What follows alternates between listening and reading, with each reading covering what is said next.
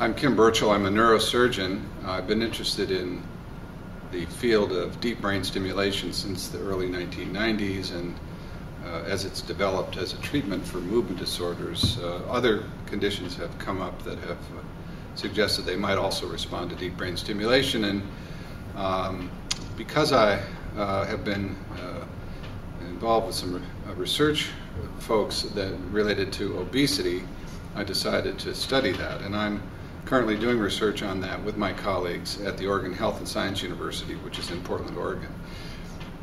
We are looking at the effects of deep brain stimulation on producing fat metabolism, that is, by enhancing fat metabolism, which is a new approach to using deep brain stimulation. And what we found is that this technique can be quite useful, at least in our experimental setups now, to turn on a special type of fat called brown adipose tissue. And brown adipose tissue is the very active form of fat. It only represents about 5% of the fat mass of the body, but it represents in effect, the thermal regulator, the temperature regulator of the body. So when you're cold, the brown adipose tissue turns on and it burns fat, not only in its own fat, that is the brown adipose tissue fat, but it also begins to burn the more general fat called white fat.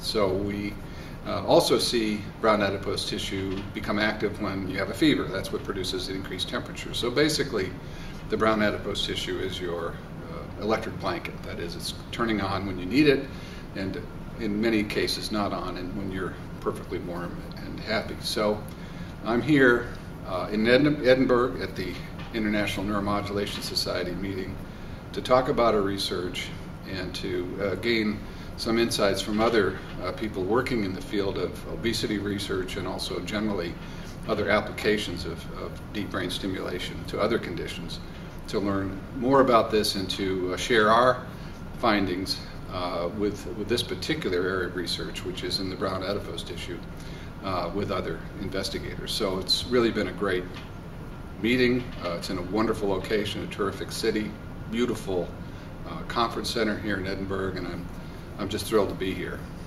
And I look forward to the next couple of days of the meeting.